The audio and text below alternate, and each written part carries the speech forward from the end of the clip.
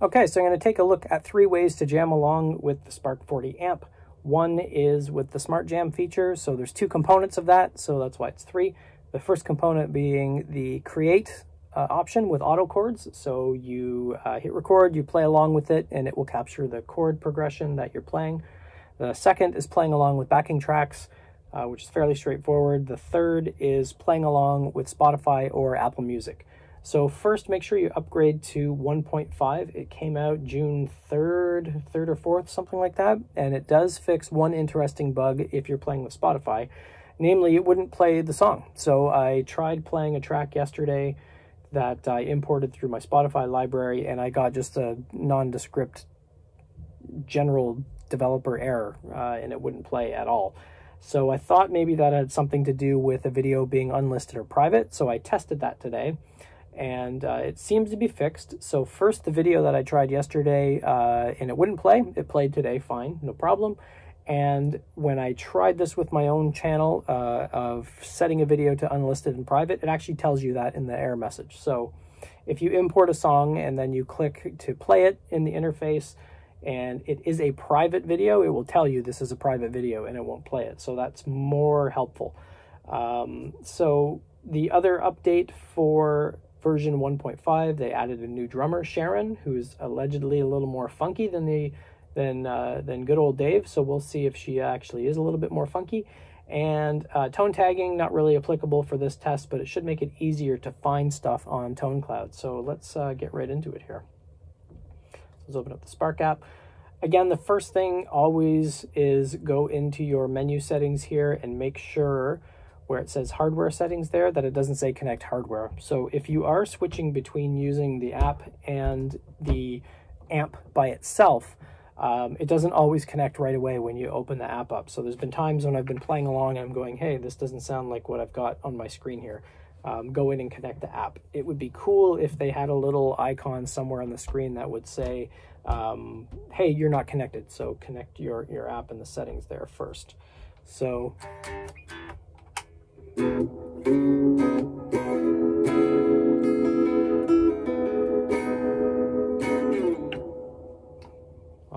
so we get a sound. Let's make sure it's the right one.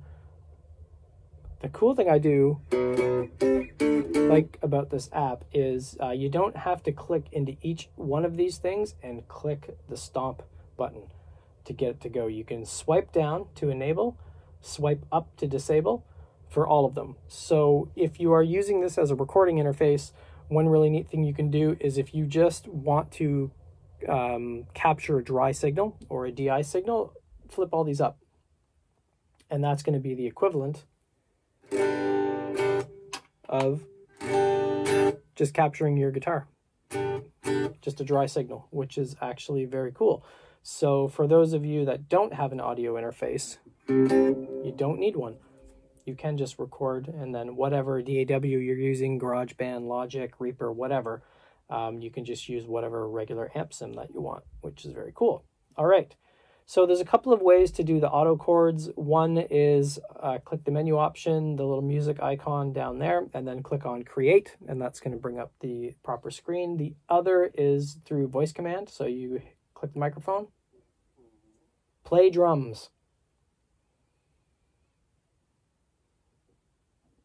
And it's going to play whichever drummer that you pick. So you can pick Dave or you can pick Sharon, which is pretty cool. Let's see if it has another little cool voice command. Make me a better guitar player.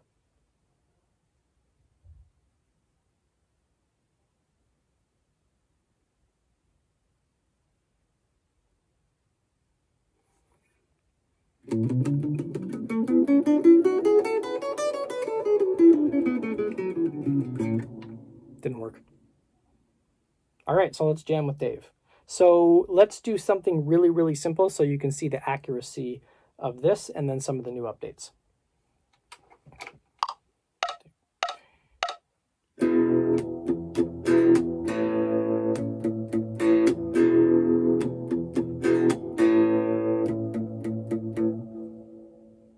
So you can either let it cycle through the whole thing or you can hit the little stop button there and then it will stop.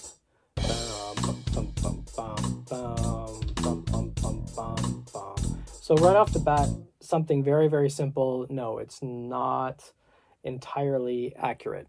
So the new editor feature, I can edit these. So I wanted this whole thing to be A, so I can just click and drag that, edit chord, A major, and then boom, that whole thing is updated, which is actually really cool. So now I can do the same thing with this. I can extend that, edit chord. I wanted that to be E major. Now, the other cool thing that you can do, now I won't have to do this every single time. So if I wanted that same repeating pattern every single time, you can actually edit all of them. So I can go in here, click and hold to edit, edit chord, switch it to A major, and then put apply to all parts. So I'm not going to do that now, but you'll see down here, right here, this should be A all the way across. This should be E all the way across the 4 bars. So if I go up here and I edit this, A major, apply to all parts. So now I can see that this has been changed. And the next loop of that phrase has been changed as well.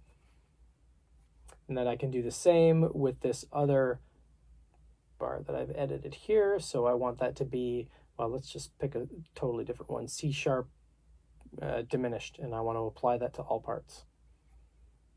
So now you can see here, that's been updated. Here it's been updated. Here it's been updated as well. So the editing actually is a little bit better.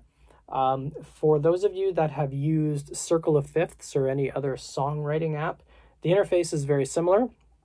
I would guess they are going to make it more customizable, because right now with the verse and the chorus and the bridge parts, you can't modify those at all. So you can't drag them. You can't drag anything out of 4/4 time for different time signatures. I mean, you could kind of fake your way through it, I guess, if you just had 6 bars of E and then 1 of A and whatever. So you could probably simulate it. As a serious songwriting tool, probably not as good as Circle of Fifths or some of those other apps, but at least now you can edit the chords, because you can see that for even something so simple, 4 bars of E, 4 bars of A, it didn't exactly get that right. The last thing with the creating your own track is if you click the little edit button up here at the top, you can transpose. So you can transpose and you can change the BPM as well, because it doesn't really detect it when you are recording in the first place. So I think I mentioned this in my last video, that it would be very, very helpful if the metronome played along while you were actually recording the 8 bars that it tells you to. So if I go in with Let's Jam with Dave, and I'm going to completely ignore the BPM. 2, 3, 4.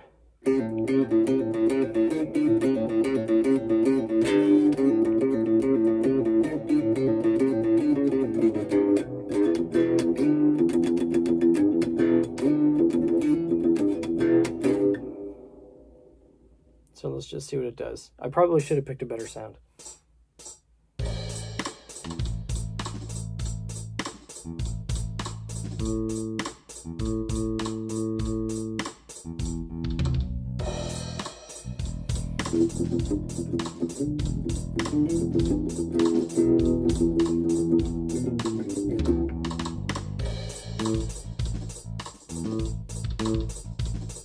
So it doesn't modify anything as you're actually playing it. So you could go in here and I could bump up speed, I could transpose, go back here, and now it's all been changed.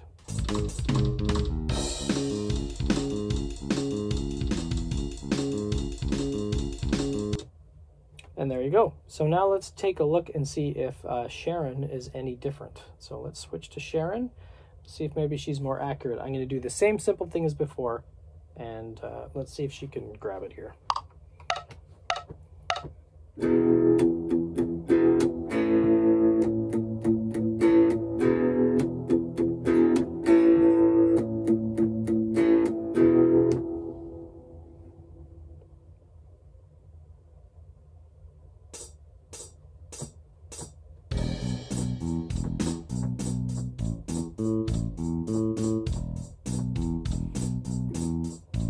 So the chords are accurate, but is the drummer any different? And more importantly, does it really matter? Probably not. It serves its purpose. Simply being able to edit this stuff actually is a pretty good update. So let's move on to the next update. So someone had asked if it's possible to record the backing track as you're playing. And the answer is sort of. So while I was actually editing this video, I remember that I was using screen recording on the iPad. So if you're using the screen recorder on your iPad, it's going to capture the audio that's being played. So it actually did capture the audio right from the Spark app as well. And then if you were recording through an audio interface and just recording your guitar part, then yes, it's kind of the workaround to do it, but you could do it if you really, really wanted to. So you would just have to take the audio out of the screen recording video that was captured and then blend it with what you're recording through your DAW. So you could, but probably kind of clunky. So there's nothing changed with playing the existing backing tracks.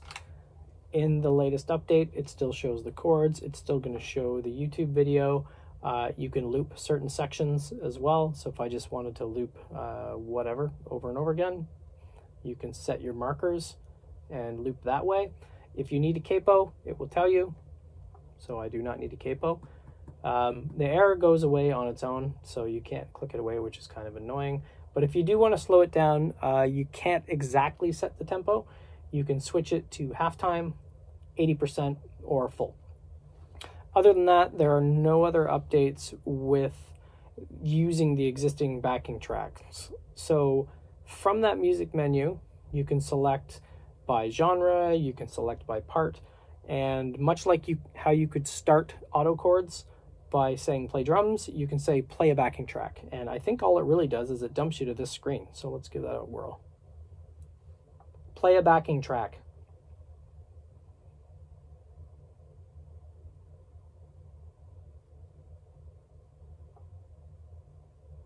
So it just gives you a list of what you could play. So let's see if you can be specific. Play Filthy Blues. Let's try that. Play Filthy Blues backing track.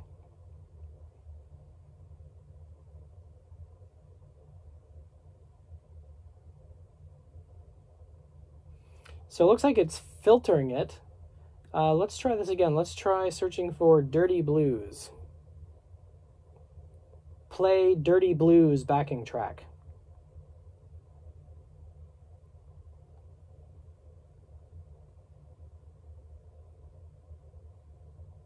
So just a different list. So let's try this again. Let's try play a rock backing track.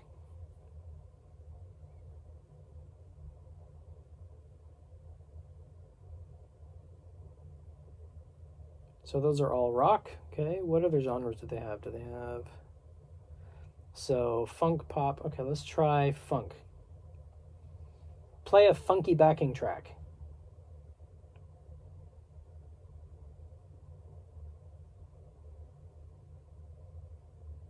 Okay, so it tries to match, probably just basic keyword matching, but either way, the library is pretty huge, so that might be an easier way to find things. The other thing with the voice command, if you just click on the microphone icon, it'll tell you what you can actually say to it. Make me a better guitar player.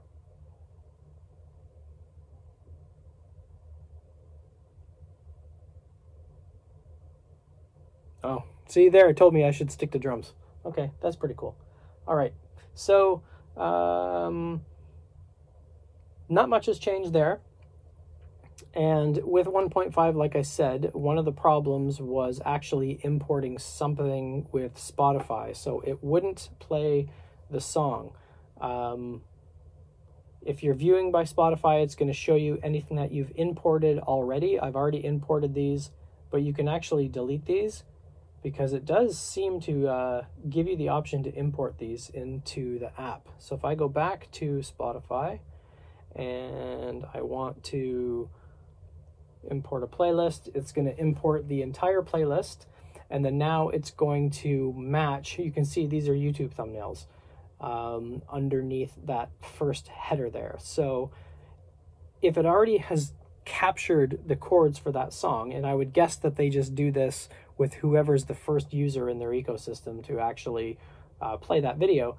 You'll see the chords listed there at the bottom. Otherwise, request analysis, and then it will try to find it. So let's pick one here, and let's just see how good it is.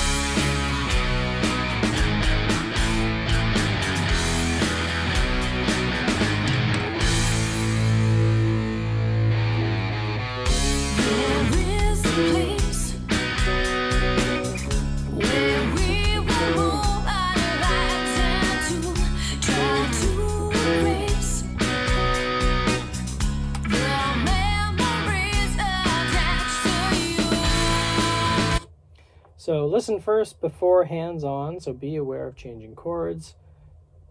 It's captured some of them, so let's just see how accurate it is.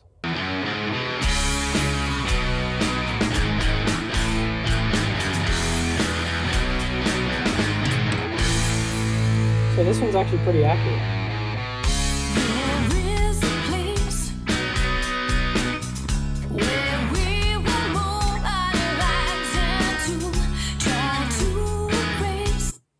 So it will import the songs, it will keep them in your recently played list, which is pretty cool. There is one track that's on here that I did set to private, and it does not show up. So as long as the video is not private, so if it's unlisted, it will work. And obviously, if it's public, it will work. But there were some songs, like I tried this yesterday, was not working yesterday morning. It is working now. And that's probably enough before I get another copyright strike, because I do a lot of covers and instantly copyright strike.